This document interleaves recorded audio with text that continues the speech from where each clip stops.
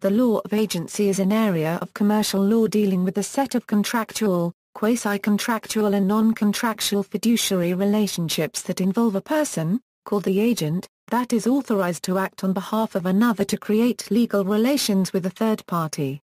Succinctly, it may be referred to as the equal relationship between a principal and an agent whereby the principal, expressly or implicitly, authorizes the agent to work under his or her control and on his or her behalf. The agent is, thus, required to negotiate on behalf of the principal or bring him or her and third parties into contractual relationship. This branch of law separates and regulates the relationships between agents and principals, known as the principal-agent relationship. Agents and the third parties with whom they deal on their principal's behalf. And principals and the third parties when the agents deal. In 1986, the European Communities enacted Directive 86/EEC on self-employed commercial agents. In the UK, this was implemented into national law in the Commercial Agents Regulations 1993. In India, Section 182 of the Contract Act 1872 defines agent as a person employed to do any act for another or to represent another in dealings with third persons. Concepts. The reciprocal rights and liabilities between a principal and an agent reflect commercial and legal realities. A business owner often relies on an employee or another person to conduct a business.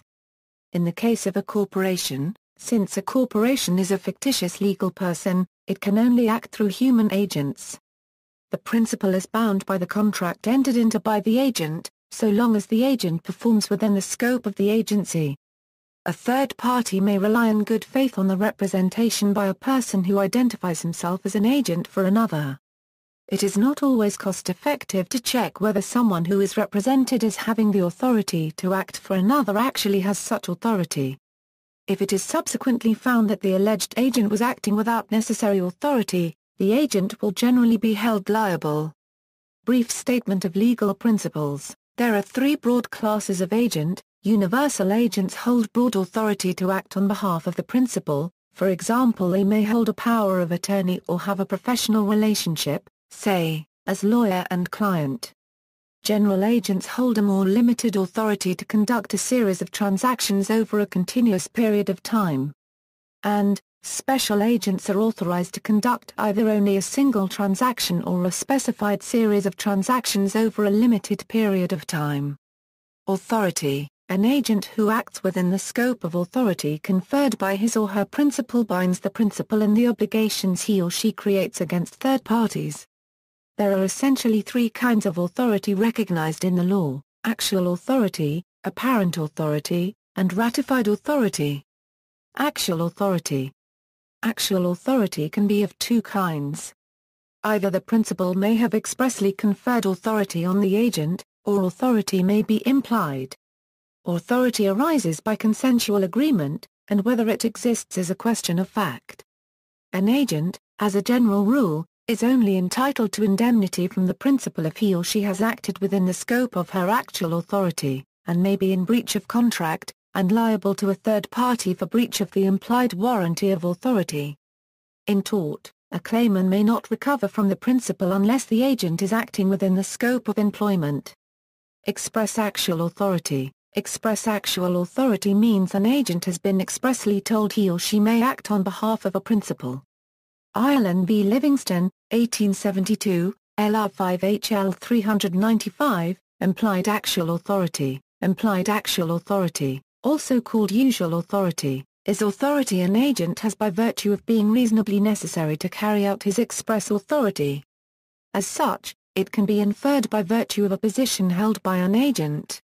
For example, partners have authority to bind the other partners in the firm, their liability being joint and several, and in a corporation, all executives and senior employees with decision-making authority by virtue of their position have authority to bind the corporation.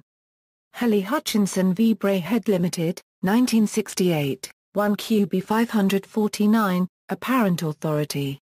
Apparent authority exists where the principal's words or conduct would lead a reasonable person in the third party's position to believe that the agent was authorized to act, even if the principal and the purported agent had never discussed such a relationship. For example, where one person appoints a person to a position which carries with it agency-like powers, those who know of the appointment are entitled to assume that there is apparent authority to do the things ordinarily entrusted to one occupying such a position. If a principal creates the impression that an agent is authorized but there is no actual authority, third parties are protected so long as they have acted reasonably. This is sometimes termed agency by estoppel, or the doctrine of holding out, where the principal will be stopped from denying the grant of authority if third parties have changed their positions to their detriment in reliance on the representations made. Rama Corporation Limited v. Proved Tin and General Investments Limited, 1952, 2 QB 147, Slidge J, ostensible or apparent authority is merely a form of estoppel. Indeed, it has been termed agency by estoppel, and you cannot call an aid an estoppel unless you have three ingredients: a representation, reliance on the representation, and an alteration of your position resulting from such reliance. Freeman and Lockyer v. Buckhurst Park Properties Limited, 1964, 2 QB 480, the Rafala or Egyptian International Foreign Trade Company v. Soplex Wholesale Supplies Limited NPS Refsen and Company Limited, 1985, 2 Lloyds Rep 36. Watto v. Fenwick. In the case of Watto v. Fenwick, Lord Coleridge CJ on the Queen's Bench concurred with an opinion by Wills J. that a third party could hold personally liable a principal who he did not know about when he sold cigars to an agent that was acting outside of its authority. Wills J. held that the principal is liable for all the acts of the agent which are within the authority usually confided to an agent of that character, notwithstanding limitations, as between the principal and the agent, put upon that authority. This decision is heavily criticized and doubted, though not entirely overruled in the UK. It is sometimes referred to as usual authority. It has been explained as a form of apparent authority, or inherent agency power. Authority by virtue of a position held to deter fraud and other harms that may befall individuals dealing with agents. There is a concept of inherent agency power, which is power derived solely by virtue of the agency relation. For example, partners have apparent authority to bind the other partners in the firm, their liability being joint and several, and in a corporation, all executives and senior employees with decision-making authority by virtue of their declared position have apparent authority to bind the corporation. Even if the agent does act without authority, the principal may ratify the transaction and accept liability on the transactions as negotiated. This may be express or implied from the principal's behavior. For example, if the agent has purported to act in a number of situations and the principal has knowingly acquiesced, the failure to notify all concerned of the agent's lack of authority is an implied ratification to those transactions and an implied grant of authority for future transactions of a similar nature. Liability of agent to third party. If the agent has actual or apparent authority, the agent will not be liable for acts performed within the scope of such authority, so long as the relationship of the agency and the identity of the principal have been disclosed. When the agency is undisclosed or partially disclosed, however, both the agent and the principal are liable. Where the principal is not bound because the agent has no actual or apparent authority, the purported agent is liable to the third party for breach of the implied warranty of authority. Liability of agent to principal. If the agent has acted without actual authority, but the principal is nevertheless bound because the agent had apparent authority, the agent is liable to indemnify the principal for any resulting loss or damage. Liability of principal to agent. If the agent has acted within the scope of the actual authority given, the principal must indemnify the agent for payments made during the course of the relationship, whether the expenditure was expressly authorized or merely necessary in promoting the principal's business. Duties. An agent owes the principal a number of duties. These include a duty to undertake the task or tasks specified by the terms of the agency, a duty to discharge his duties with care and due diligence, and a duty to avoid conflict of interest between the interests of the principal and his own. An agent must not accept any new obligations that are inconsistent with the duties owed to the principal. An agent can represent the interests of more than one principal, conflicting or potentially conflicting, only after full disclosure and consent of the principal. An agent also must not engage in self-dealing, or otherwise unduly enrich himself from the agency. An agent must not usurp an opportunity from the principal by taking it for himself or passing it on to a third party. In return, the principal must make a full disclosure of all information relevant to the transactions that the agent is authorized to negotiate and pay the agent either a prearranged commission, or a reasonable fee established after the fact. Termination: an agent's authority can be terminated at any time. If the trust between the agent and principal has broken down, it is not reasonable to allow the principal to remain at risk in any transactions that the agent might conclude during a period of notice. Thus, the internal agency relationship may be dissolved by agreement. Under Sections 201 to 210 of the Indian Contract Act 1872, an agency may come to an end in a variety of ways. Withdrawal by the agent however, the principal cannot revoke an agency coupled with interest to the prejudice of such interest. An agency is coupled with interest when the agent himself has an interest in the subject matter of the agency, for example, where the goods are consigned by an up-country constituent to a commission agent for sale, with poor to recoup himself from the sale proceeds, the advance is made by him to the principal against the security of the goods. In such a case, the principal cannot revoke the agente unregistered trademark's authority till the goods are actually sold, nor is the agency terminated by death or insanity. By the agent renouncing the business of agency. By discharge of the contractual agency obligations. Alternatively, agency may be terminated by operation of law, by the death of either party. By the insanity of either party. By the bankruptcy of either party. By frustration of the agency agreement. The principal also cannot revoke the agente unregistered trademark's authority after it has been partly exercised, so as to bind the principal, though he can always do so, before such authority has been so exercised. Further, under S.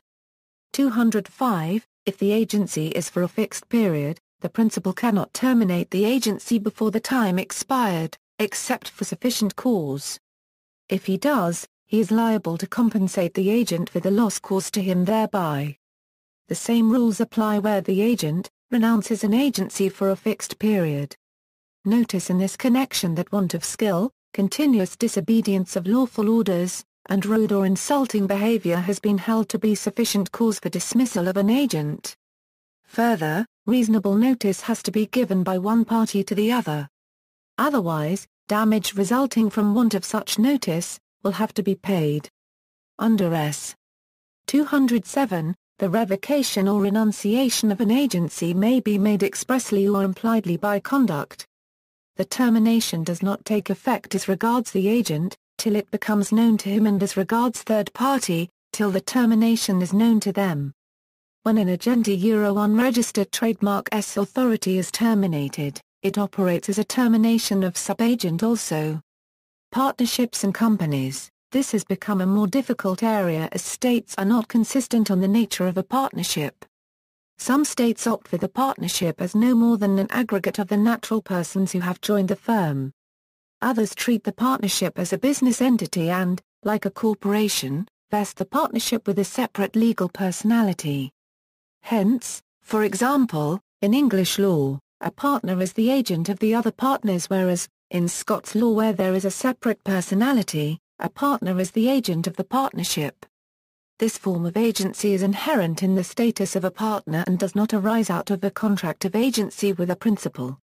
The English Partnership Act 1890 provides that a partner who acts within the scope of his actual authority will bind the partnership when he does anything in the ordinary course of carrying on partnership business.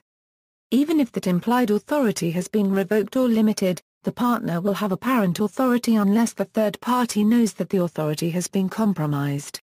Hence, if the partnership wishes to limit any partner's authority, it must give express notice of the limitation to the world. However, there would be little substantive difference if English law was amended. Partners will bind the partnership rather than their fellow partners individually. For these purposes, the knowledge of the partner acting will be imputed to the other partners or the firm if a separate personality. The other partners or the firm are the principal, and third parties are entitled to assume that the principal has been informed of all relevant information. This causes problems when one partner acts fraudulently or negligently and causes loss to clients of the firm. In most states, a distinction is drawn between knowledge of the firm's general business activities and the confidential affairs as they affect one client. Thus, there is no imputation if the partner is acting against the interests of the firm as a fraud. There is more likely to be liability in tort if the partnership benefited by receiving fee income for the work negligently performed, even if only as an aspect of the standard provisions of vicarious liability. Whether the injured party wishes to sue the partnership or the individual partners is usually a matter for the plaintiff since, in most jurisdictions, their liability is joint and several. Agency relationships. Agency relationships are common in many professional areas. Employment, financial advice, contract negotiation and promotion such as for publishing, fashion model, music, movies, theater, show business, and sport. An agent in commercial law is a person who is authorized to act on behalf of another to create a legal relationship with a third party. Agency relationship in a real estate transaction. Real estate transactions refer to real estate brokerage, and mortgage brokerage. In real estate brokerage, the buyers or sellers are the principals themselves and the broker or his salesperson who represents each principal as his agent. See also, agent of record, agency in English law, corporate officer, employee, entertainment law, independent contractor, literary agent, ostensible authority, principale euro agent problem, sestuike, registered agent, hawala, notes. References. L.S. Seeley and R.J.A. Hooley, Commercial Law, Text, Cases and Materials, required to negotiate on behalf of the principal or bring him or her and third parties into contractual relationship. This branch of law separates and regulates the relationships between agents and principals, known as the principal-agent relationship. Agents and the third parties with whom they deal on their principal's behalf. And principals and the third parties when the agents deal. In 1986, the European Communities enacted Directive 86/EEC on self-employed commercial agents. If it is subsequently found that the alleged agent was acting without necessary authority, the agent will generally be held liable. Brief statement of legal principles. There are three broad classes of agent. Universal agents hold broad authority to act on behalf of the principal, for example they may hold a power of attorney or have a professional relationship, say, as lawyer and client. General agents hold a more limited authority to conduct a series of transactions over a continuous period of time. And business. In the case of a corporation, since a corporation is a fictitious legal person, it can only act through human agents. The principal is bound by the contract entered into by the agent, so long as the agent performs within the scope of the agency. A third party may rely in good faith on the representation by a person who identifies himself as an agent for another.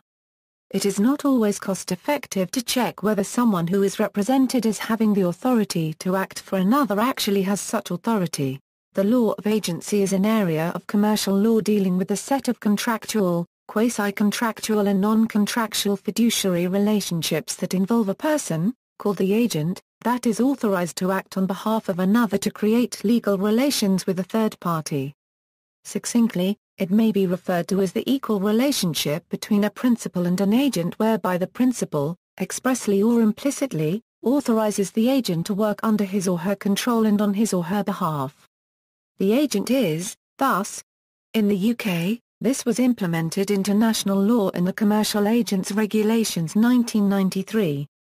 In India, Section 182 of the Contract Act 1872 defines agent as a person employed to do any act for another or to represent another in dealings with third persons. Concepts. The reciprocal rights and liabilities between a principal and an agent reflect commercial and legal realities. A business owner often relies on an employee or another person to conduct a